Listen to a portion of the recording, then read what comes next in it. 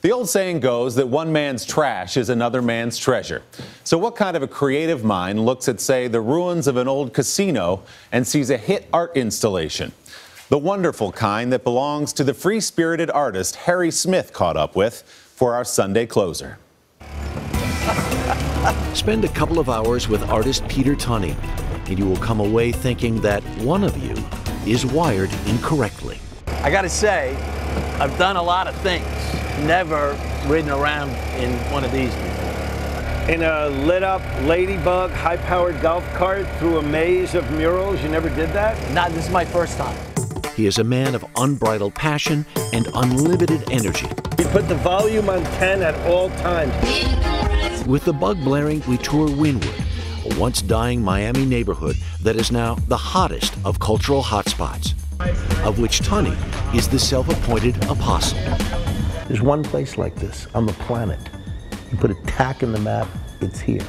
It's free, it's amazing, it's visual. And so here we are. This is Tunney's gallery. The centerpiece, a ginormous chandelier pulled from the ruins of the Trump Taj Mahal in Atlantic City.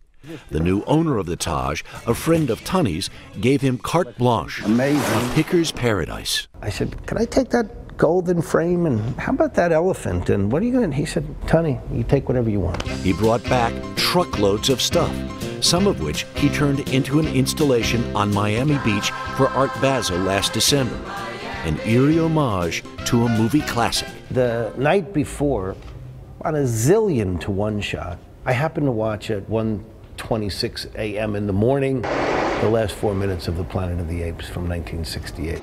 You maniac! And I saw the Statue of Liberty on the beach in Charleston, so that was just banging around my head.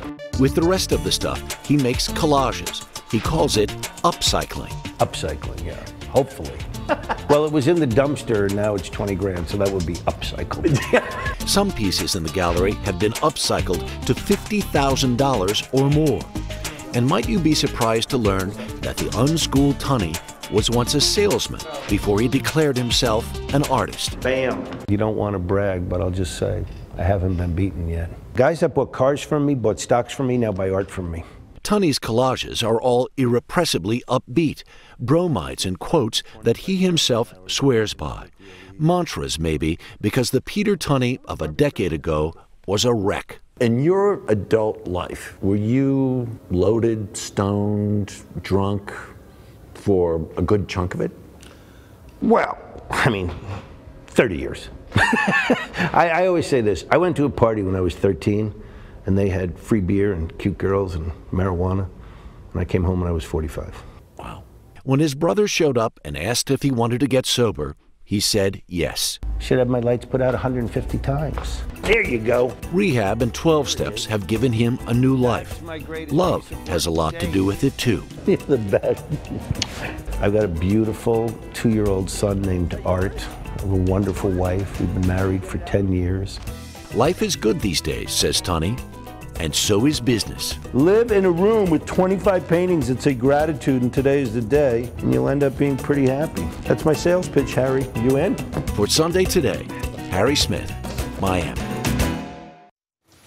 I want to hang out with Peter Tunney. Harry, thank you very much. Hello, Today fans. Thanks for checking out our YouTube channel. Subscribe by clicking that button down there and click on any of the videos over here to watch the latest interviews, show highlights, and digital exclusives.